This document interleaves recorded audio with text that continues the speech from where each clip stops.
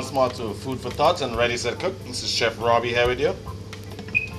Today we're going to be using some passion fruit concentrate, and there's no sugar in that yet. I just got the juice of the passion fruit out, and that's really strong and pungent. And we're going to be throwing in a bit of pawpaw or papaya, however you like to refer to it. And we're going to create a nice passion fruit and pawpaw punch or papaya. If your kids don't like papaya, like Chef always says, whatever your kids don't like, you need to find ways of masking it so that they can utilize it and get the nutritional value or the nutritional content of it, okay? So we have pawpaws. The pawpaws are always in season, and as anything else, some people like them, some people don't. I love papaya, so does my whole family. So we're gonna blend so we can break down that pawpaw. Alright, now we've broken this down. We're gonna put a little sugar syrup because we had no sugar in the passion fruit yet.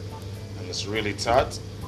If you're diabetic or you want to keep away from sugar, and sugar does help to put on, all that fat and all that weight that some of us, develop in our latter ages, okay? So if you like a lot of juice like me, cut back on the juice. Drink water or cut your juice, the sugar content in your juice, by half if possible. Use honey. Use, if you could bear juice without sugar, hey, more power to you. I can't. I love sugar. I love salt.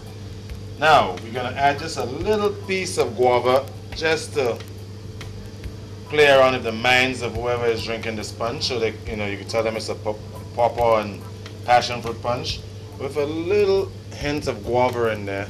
And you know how robust and pungent guava can be, so it's going to make just that little difference. And we're going to add some ice.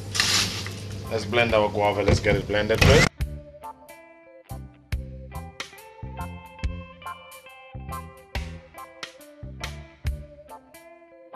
Okay, Caribbean people, I think our Caribbean punch is done right now. I'm going to give it a go. Let's do a little sample taste in here. Oh, this is absolutely beautiful.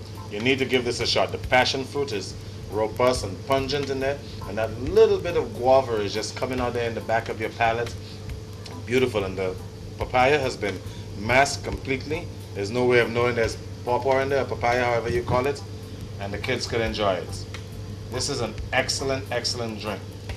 Now, for you guys who have all those, go to those milkshake places and they make all those fruities and slushies for you, you need to tell them they need to try this, okay? Or if you have the idea of opening up a smoothie bar or shake bar, these are some of the interesting different variations you can do with fresh fruit and fresh juices.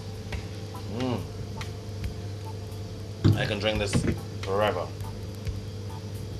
Really, really good stuff, Caribbean people. I wouldn't lead you wrong, okay? The passion fruit, I think, is what does the trick, and that little hint of guava. See you in the kitchen, or we're going to prepare something hopefully just as interesting for you guys.